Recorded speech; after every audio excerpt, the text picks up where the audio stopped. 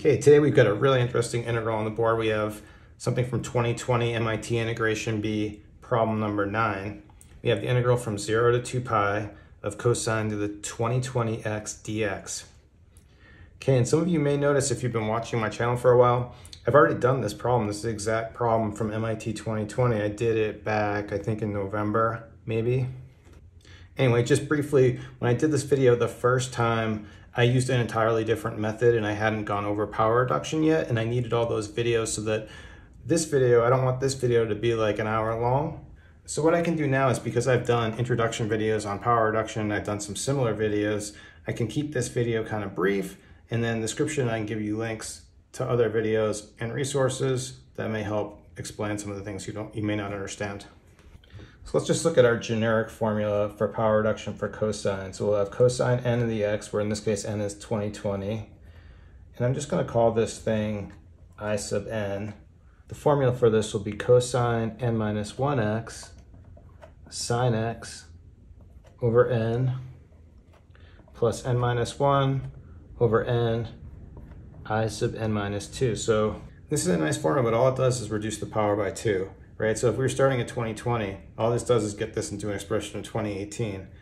So just on the face of it, if all we had was this, we'd have to do this integral like 1,000 times, right? Because we get to 2016 and 2015, and we'd just be integrating like this over and over again. But now we do have some conveniences going on. Like, okay, so we look at our bounds. We know we're dealing with a bound of 0 to 2 pi. So if we think about evaluating this, we're still going to have an integral here, so we won't worry about this part. But this part is going to be evaluated from 0 to 2 pi. And then if we think about evaluating this, when we put sine, if we put 2 pi in for sine of 2 pi, that's 0. So for that first part, this whole thing's going to 0. But then we put a 0 in at sine, and this whole thing's going to 0. So the way it turns out, and we don't just need our bounds to be 2 pi. If it can be any, the bounds can be at any multiple of 90 degrees, because you'll notice, like if this was pi over 2, well then the cosine term's 0. Same thing with 3 pi over 2 or pi or whatever. So we have this set up where this is going away. This is all 0. So with these bounds, we can really reduce our formula to n minus 1 over n I sub n minus 2. And like I said earlier, so we're in a situation where we would need to like execute this over and over and over again, right? But we don't actually have to do that. We can kind of just look at what happens. Like, let's just look at this in a little more detail. So we have our n minus 1 over n. Then what's going to happen here? Well, we do the same formula again. Let's just go over here. If we look at I n minus 2 and we use the same formula, well, if we put n minus 2 over here, minus 1 over n minus 2, just kind of using this format, pattern matching, here we'll have I n minus 4. Okay, well, this is the same thing as n minus 3 over n minus 2, I n minus 4. So then we could take this value and plug it in over here, and we're going to have n minus 3 over n minus 2 to the I n minus 4. Okay, so that's one iteration, but then we can just do the same thing over again, right? We'll have n minus 1 times n minus 3. Then we'll have n minus 5 over n minus 2, n minus 4, I n minus 6.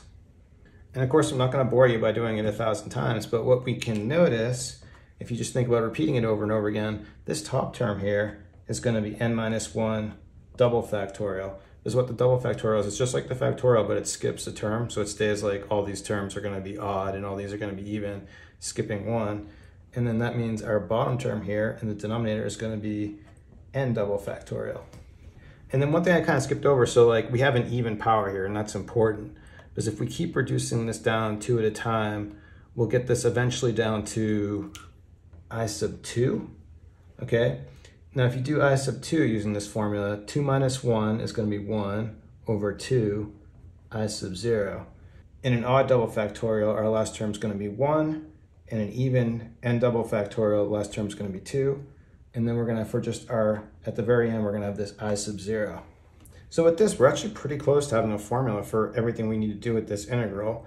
But what's this I sub 0 going to be? Well, this is actually really easy to find, because we can just do the integral. Okay, we'll just look at 0 to 2 pi, cosine, so this is our n right here. So cosine of 0 dx, but that's just 1. Okay, so we're integrating 1. Integral of 1 is x, evaluated from 0 to 2 pi. that's just going to be 2 pi. Okay, so now we know that our I sub 0 is going to be 2 pi for these bounds, okay?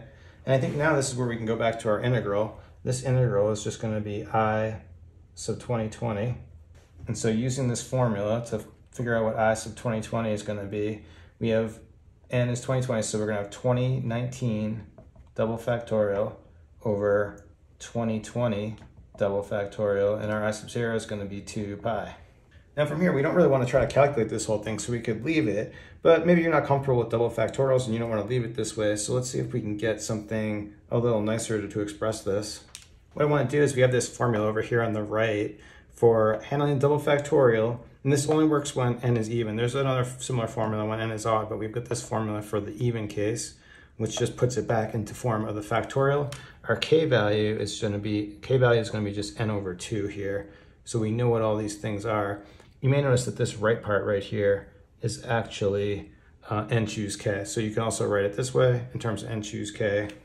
So then what we can do is we can take this part and use this formula. So our n is 2020, so we're going to have 2020, using this we're going to have 2020 factorial, 2 to the n, so we're going to have 2 to the 2020, and then our k in this case is going to be 10 factorial, and then we'll have our 2 pi.